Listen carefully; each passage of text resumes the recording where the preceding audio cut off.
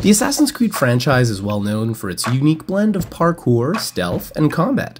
But it's the historical setting that really sets these games apart and is honestly one of the biggest selling points. With 13 entries to the main series that span over 1,000 years, the overall series timeline has gotten quite convoluted. Today on Game Rant, we'll be taking a look at the entire Assassin's Creed franchise in chronological order. And be warned, this video includes heavy spoilers. The game set in the oldest time period, 431 to 404 BC, is Assassin's Creed Odyssey. Players control either Cassandra or Alexios as they battle their way through the Peloponnesian War, uncovering some pretty big cosmic secrets along the way. Along with Origins, which takes place a few hundred years later, in 49 through 43 BC, it examines a time before the Assassins and Templars, when they were both known as the Hidden Ones and the Order of the Ancients, respectively. We also get more info on the first civilization, aka the Isu, the highly advanced species that lived 77,000 years ago that created humanity, passed on their consciousness through their DNA, and then were wiped out by a solar flare. Honestly, that's quite the resume if you ask me. 900 years later, in 850 AD, we're treated to Assassin's Creed Mirage, which centers around a hidden one named Basim as he travels through the streets of Baghdad on his journey from lowly street thief to master assassin. Of course, we'll also see Basim again during the events of Valhalla, set between 872 and 878. It's revealed that he's actually the ancestor of Loki, who turns out to be an Isu himself.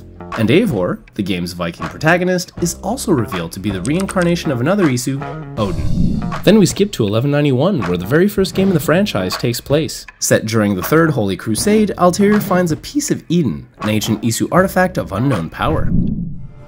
It is a good life we lead, brother.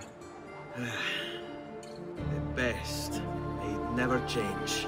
And may it never change us.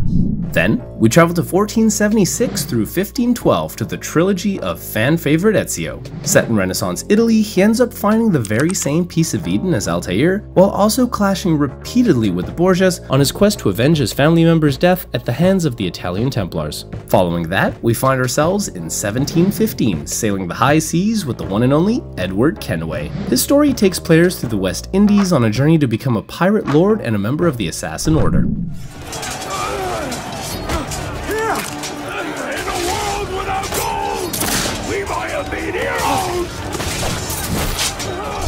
The next games take place within a relatively smaller time frame now, so try to keep up. In 1752, Edward's son Haytham decides to join the Templars during the events of Assassin's Creed Rogue. We then follow his son Connor in 1754 in Assassin's Creed 3, set in colonial America. He simultaneously wants to protect his people's lands and avenge his mother's death. Up next, 1776, we have Assassin's Creed Unity. It takes place during the French Revolution and gives players the chance to play as Arnaud, who's out to expose the true powers behind the revolution while also seeking revenge for the murder of his adoptive father. And finally, we arrive in 1868 with Syndicate. Players control the Fry twins during the Second Industrial Revolution as they navigate through a city filled with organized crimes and Templars.